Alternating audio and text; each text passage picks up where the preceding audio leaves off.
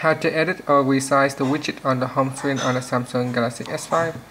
So first press on the home key to go back to your home screen, and then from here go to the widget that you want to resize.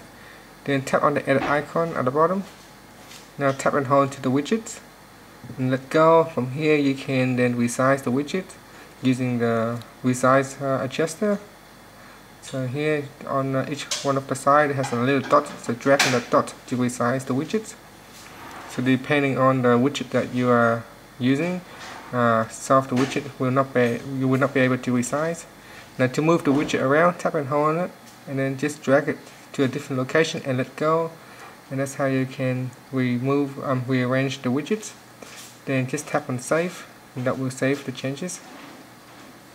Now not all widgets can be resized. Some has a fixed size, and you would just have to use it as that.